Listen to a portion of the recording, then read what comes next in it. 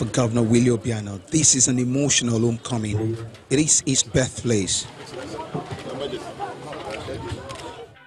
The Immaculate Heart Multi-Specialty Hospital is also a place of history for the people of Aguleri, having survived the Civil War and later the Aguleri-Umueri communal clash.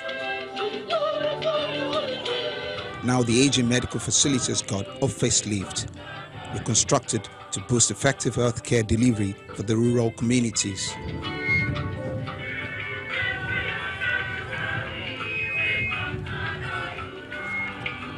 The event begins with a consecration mass.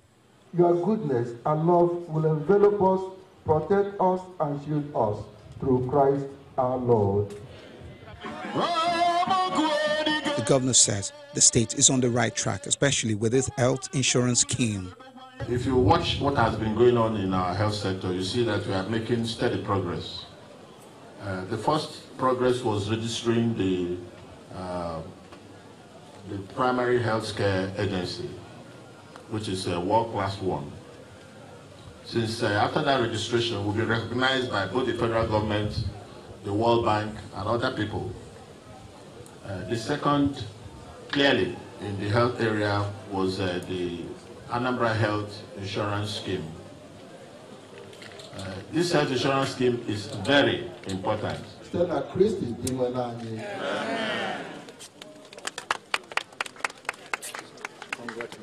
Then they tour the facility that now offers accident and emergency services, antenatal care, obstetrics and gynecology, physiotherapy, general surgery, and other medical services. It's a 100-bed hospital. It has a lot of functionalities. Now, the goal is to lay the foundation stone to bring reverse medical tourism to Anambra State. My heart is filled with joy because one of the most important ways of preventing disability is good medical care.